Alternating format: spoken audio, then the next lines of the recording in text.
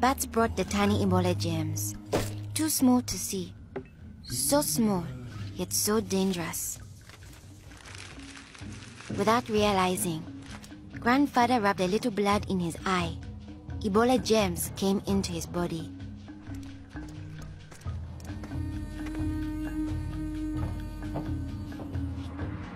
Days went by. Then Grandfather got a terrible fever and weakness. We thought it was malaria, but he was soon much worse. He had vomiting and diarrhea. His fever got even higher. I ran to get the nurse.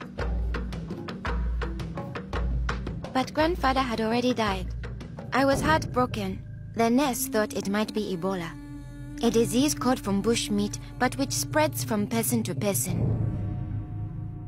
Others in our region had already died of this new disease. Unless we understood the disease and followed their rules, it could spread further and kill many more people. She explained that Ebola was in the body fluids of someone who was sick or had died of Ebola. Their sweat, tears, mucus, saliva, vomit, diarrhea, urine, breast milk, sexual fluids, and blood. When we touch a sick person's body fluids, the Ebola germs can get into small breaks in our skin or into our eyes, nose, or mouth. The Ebola germs spread into our body and make us sick. When somebody dies of Ebola, that body is much more contagious. No one should ever touch the dead body. The nurse advised us to wash our hands with soap and water right away. She contacted the trained burial team to help us bury Grandfather's body safely. The burial team came. They comforted us and explained what they had to do to protect us. The team wore protective clothing that kept them safe from the dangerous germs.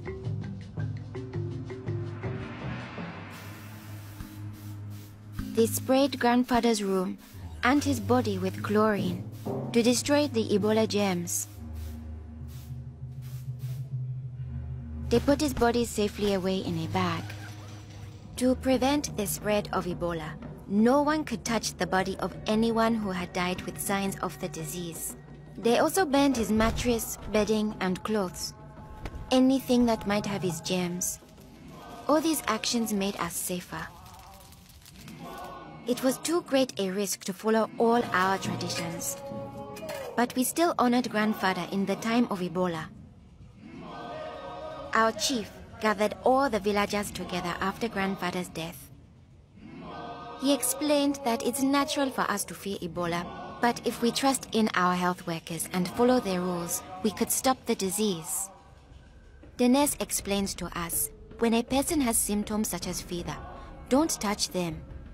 Get them to the treatment center right away. They will have the best chance of surviving and they won't spread Ebola. She advised us to wash our hands with soap and water many times a day.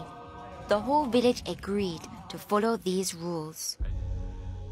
Since we all had close contact with Grandfather, we were at risk of getting Ebola. We had to stay home. A health worker visited us every day to see whether we had fever or signs of sickness. We would show signs within 21 days if we had Ebola.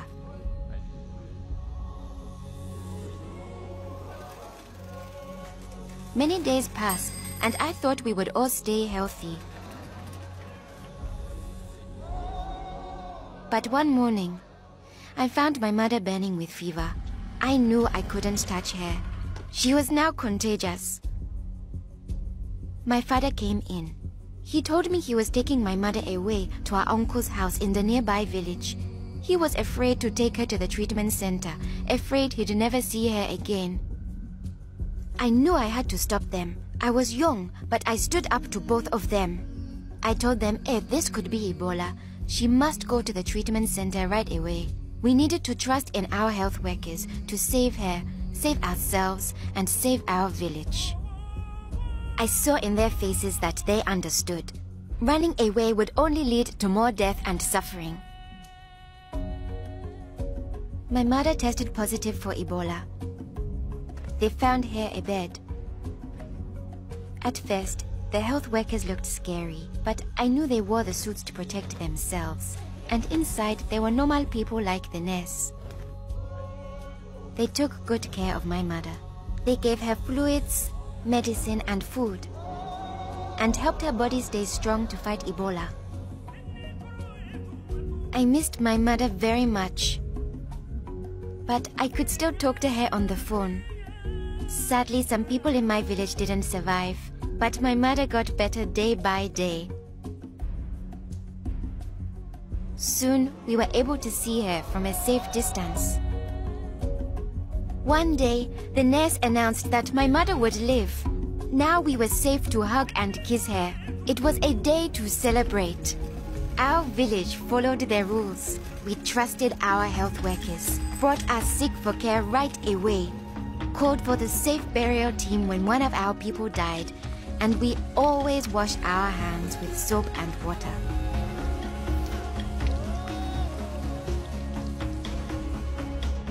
Our village survived Ebola. Yours can too.